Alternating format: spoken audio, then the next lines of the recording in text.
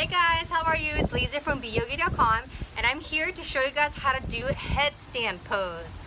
Alright, so let's get started. So obviously, one of the things about headstand is people have a fear about it. So I don't have a wall here with me, but you can also, of course, practice on a wall to begin with.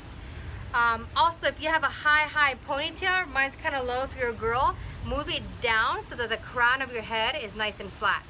So I like to start off by interlacing my hands, right? So I'm going to interlace my hands and I'm going to actually put them around my head.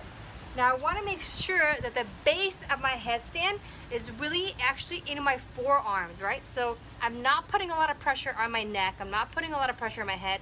I'm really just stabilizing. That's like the third point in a triangle. And really a lot of the, pressure and balancing is going to be in my forearms. Then I also want to make sure my core is tight, my rib cage and my ribs are pulled down, right? That my butt's not sticking out and my core is in control. So I'm going to show you two ways that you can help get up and a headstand. If you've never done it, obviously go on a wall or you have your students go on a wall. But the safest way I like to do is just by kicking up one leg at a time, practicing with one leg, doing those variations, and then you can work on getting both legs up. So I'm going to show you guys some of those variations right now.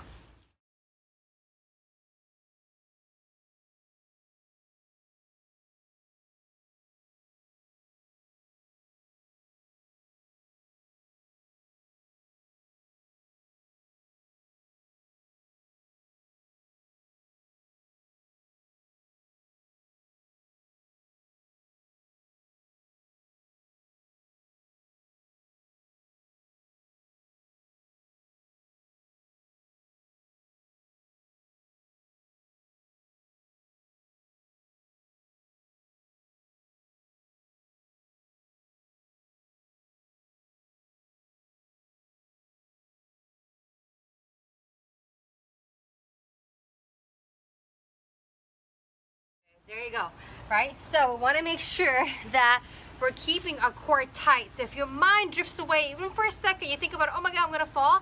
You see, your body will shift and you may actually fall. So try it, practice it, be safe, not something you want to rush. And remember, make sure that this is where your strength is. A good pose to begin before doing that is a dolphin pose, right? Because it's gonna get us prepped and get our shoulders ready. Okay guys, so I hope you like that and I'll see you later. Bye.